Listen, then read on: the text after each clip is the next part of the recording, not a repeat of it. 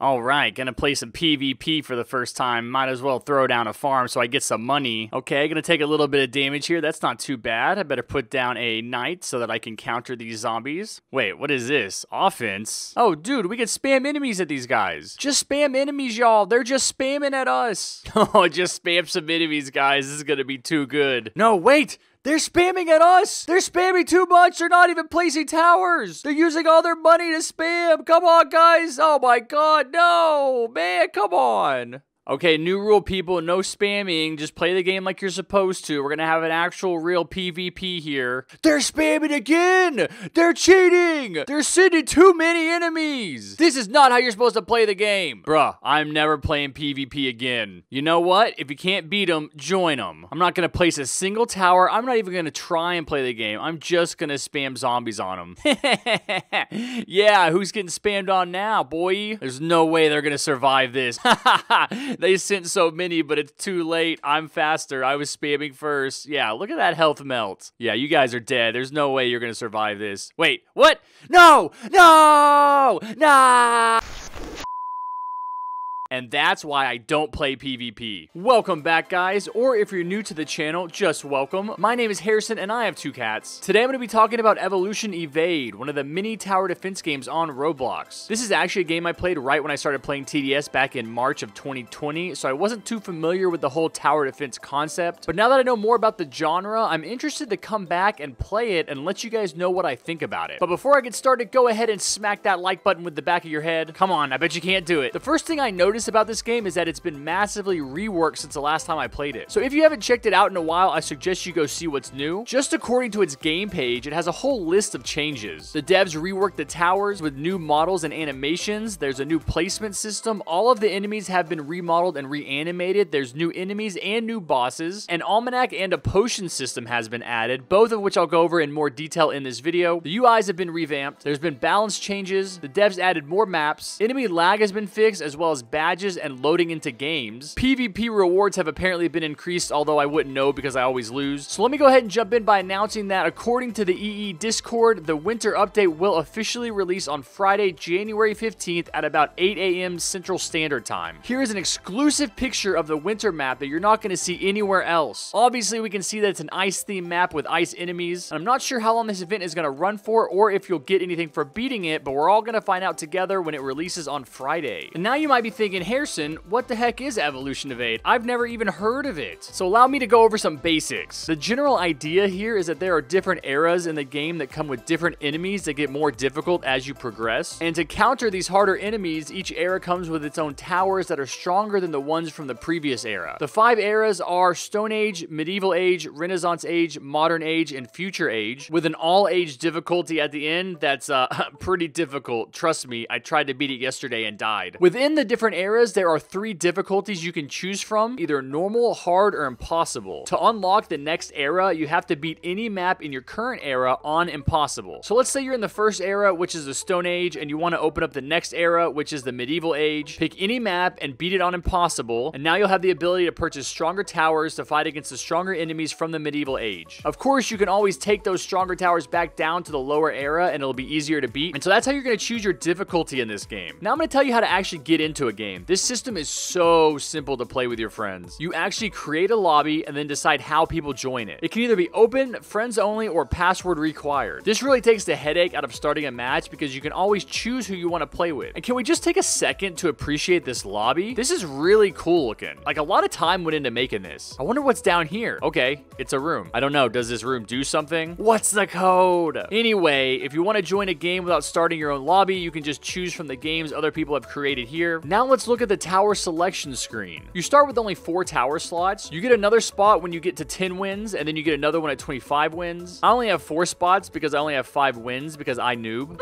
You get 1 free tower per age, and then you have to use coins to purchase the other ones. Something I don't like about this screen is that you don't get to see the stats for each tower as far as damage, range, and fire rate and all that. I like to see specifically what each tower can do before I take it into a game. That way I can decide if one's better than another. You can also choose what skin you want to use here, and there's a perk system coming coming soon. And you can browse through to see what each tower looks like at each level. I really wish this came with stats. That would be super helpful. When you find a tower that you like, just come over here and press equip. And if you want to take it out of your lineup, you can just click on it and poof, it goes away. Now let's take a look at the reward system. Unlike some Roblox games, the daily rewards aren't automatic. You have to come in here and claim them. You also get rewards for completing tasks and for beating maps on different difficulties. I like this a lot because it adds some incentive to actually play every map on every difficulty. And the quests are cool because you actually get a powerful god tower for completing a series of them. And what's interesting is that they're challenges like beat a certain map on a certain difficulty using only certain towers, which keeps the game fresh in my opinion. And here's the new almanac. This covers every single enemy in the game, giving you a brief overview of their speed and their health. And finally, I'm going to cover the potion system. This is really cool because it's something I've never seen in another tower defense game. You can choose from the fire potion, the power potion, or the immunity potion. These costs are 4,000, 5,000, and 6,000 coins respectively. These are additional buffs you can bring into your game that can help you overcome difficult enemies. The fire potion burns the ground and sets enemies that walk across it on fire, slowing them down by 60%. It lasts for 13 seconds and is usable after wave 10. The power potion boosts the attack on all of your towers by 75%, making them attack faster for 12 seconds and is usable after wave 5. The immunity potion heals all your towers and grants immunity against all negative effects like stuns for 20 seconds. And that does it for the menu, guys. Now I'm going to show you some gameplay and do what I've been waiting to do this whole time, buy these game passes. This is exactly what I was just talking about TDS needing, a face ID. Now I can choose what face I want my towers to have. Oh, you already know what it's going to be. Nico DJ face. And the avatar scaling. This is interesting. I haven't seen this before. Let's give it a try. Okay, so I've got a pretty good tower lineup here. I'm bringing one tower with a face. So I'm going to enter the face ID here for the Nico DJ face, and we're going to see what happens. Oh, yeah, boy. Okay.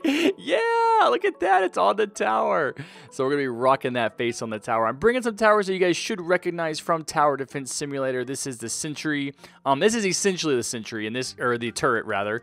It's called the Turret Guard in this game, and I have a farm. I have the Terminator, which to me is basically the Outlaw, or sorry, the Ranger, and then the Gamma Ray, which is essentially this game's version of the Accelerator. So we're going to run this loadout. I'm going to show you guys some gameplay with it, and I will talk a little bit about that. And we're going to check out these game passes. So let's go ahead and jump in. This is the pre-game lobby. This is where you're going to pick the map that you want to play. One of the cool features of this game is that you get 3 maps to choose from. And if nobody wants to play on those 3, you can choose to veto them, and a different 3 maps will pop up for you guys to choose from. Autumn Falling looks a little different. I'm going to be a pro player here and put down farms instead of placing any kind of towers. Oh, cool. This guy has the Hades tower. This is one of the gods you have to do the quest for. And then we have the infantry tower. Okay, I guess that's going to be like the soldier. One of the interesting things about farm in this game is that you don't have to wait till the end of the round to get money. I believe it actually pays you every 10 seconds. It gives you a certain amount of money. So there you can see the numbers popping up. It's giving me 110 right now. Man, that Hades is going ham. Oh no, fast towers. That's what I get for farming, bro. Oh wow, saved by Hades. That's why you're a god. I can no longer claim god. That is a god right there. All right, I'm gonna put down the turret here. Oh cool, this guy has the engineer. That looks kind of familiar, right guys? I wonder what it does. Okay, I saved up some money, so I'm gonna actually throw down this gamma ray over here. It's got a really big range. I'm gonna put down another turret. And this is a Tesla coil right here. I didn't have enough spots to bring one of my own, but I really like the way these look and the way they work. They're cool. They have hidden detection, so they're very important. Another thing that's cool about this game is when you hover over a tower, it tells you what the skin is. Okay, this guy's OP because he also has Poseidon. So Poseidon and Hades are 2 of the gods in this game. So you don't get money to place or upgrade towers in Evolution Evade until the end of the wave. Farm gives you money while you're fighting, and I believe Pirate gives you money while you're fighting, even though I haven't really used it. So here's a max level Tesla coil. Isn't that sick looking? So I went ahead and placed a Terminator here. High damage cliff tower that has a lot of range. Gonna go ahead and upgrade to level 4 so it's not useless, just like the Ranger. Oh, this is one ugly dude. I got my Swedish windmills giving me 2k cash every 10 seconds. I've just maxed the Terminator. He does 430 damage with a fire rate of 21 and a range of 45. I'm not really sure how they calculate the fire rate here. He does seem to shoot pretty quickly. Whoa, max level factory farms. What? What? Why is everything on fire? What the heck? That's gotta be Hades. Oh, it's called the Gamma Charger, not the Gamma Ray. My bad. So I've maxed my Gamma Charger. It looks like it does a range of damage between 8 and 60 with a charge time of 15 seconds and a recharge time of 4 seconds. This also has an insane range of 35. One difference between this tower and the accelerator is that it does not transfer its attack from one enemy to the next. So if the bad guy that it's shooting dies, it just stops shooting. Ladies and gentlemen, I present to you a sentry with a face. This is max level engineer right here. Doom skin laser blade. I gotta hand it to this game. They have a ton of skins. Here is the max level turret. Oh yes, look at his smiling face. I put down another turret so you can see its face clearly. Look at that. He's so happy to be killing things. You know what? I'm just gonna spam Gamma Chargers. I think our base is safe now. I'm gonna try out this character scaling. So it's on 1. What happens when I change it to 2?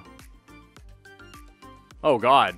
Oh, okay, I can go up to 1.5, I see. Oh my gosh, I'm a giant. Guys, look at me, I'm huge. All bow down before the giant Harry.